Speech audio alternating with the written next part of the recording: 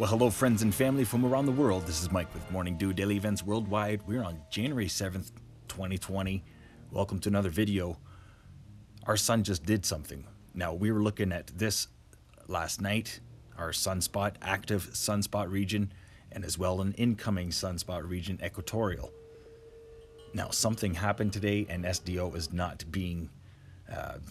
not available right now.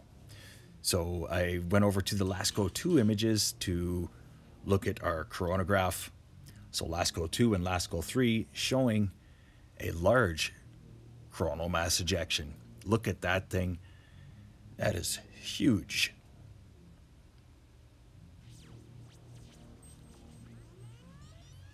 So this is the image that I saw first, and I went to Solar Dynamics Observatory to get a better look.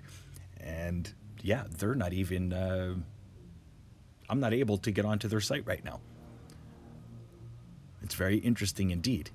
If this was an Earth-facing CME, could have been toast. Look at all the plasma inside of that rip. And it looks like it's not done.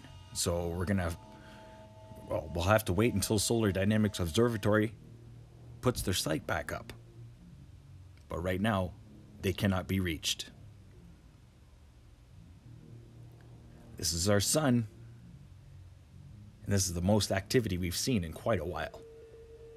So here, looking at Solar Dynamics Observatory, this site can't provide a secure connection. Now, I know I'm not the only person that is not able to get the links right now. I looked around, I did my research, so it's not just me. But I think it has something to do with this equatorial sunspot and coronal hole mixing. That coronal hole formed quick and had a lot of form to it. Kind of a perfect circle-like. So yeah, very strong magnetic connection to the sunspot incoming.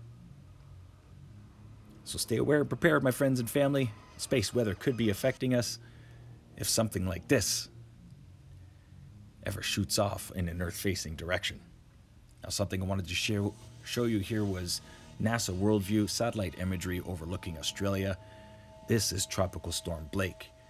Now, we've got half the continent that is covered in tropical cyclone, and the other half is being gassed out by the smoke and the fumes from the brush fires, devastating brush fires in Australia. You can see the thick smoke is starting to encompass the southern hemisphere. These fires have been burning for over 3 months. Over 3 months. Now, I wanted to show you here, this is this year so far for satellite imagery over Australia. January 1st into the 2nd, 3rd, 4th. Look at the size of this low pressure system that spun, and yeah, the heat didn't let any of the moisture into the southeast of Australia. So thoughts and prayers going out to all of my friends and family and subscribers in Australia. God bless humanity. Thanks for watching today. Please share this video with your friends and family from around the world, as we like to stay aware and prepared, stay young and have fun, and get your morning dew. Thanks for watching. Bye-bye.